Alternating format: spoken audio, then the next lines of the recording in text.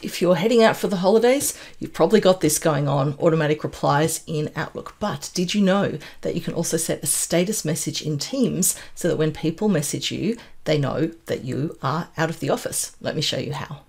Start by clicking on your profile image in Teams and you'll see there's already an out of office message there. If you have done your out of office in Outlook, it actually already comes through to Teams, so you don't need to set that up in a separate place. But the additional thing that I like to do in Teams is to go in here to this part that says set status message.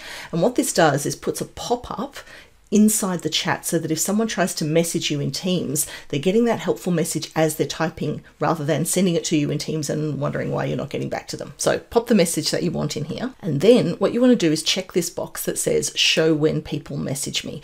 Now this is something that you can also use even if you're going to be unavailable for an afternoon. Doesn't have to be when you're out on holidays. Let's click done. And now you'll see I've got my status message there. I can edit that if I want to. Go back in here to close that and I'm getting that warning at the top there. Now let's have a look at what happens when someone tries to message me. I'm now switched over to another user trying to message the person who's out of office. This is the chat between these two people and you can see already that that status is there before I've even typed a message. Same thing happens if you're inside a team. Let's say I'm going to start a new conversation and if I @message that user, you'll see exactly the same status message comes up there.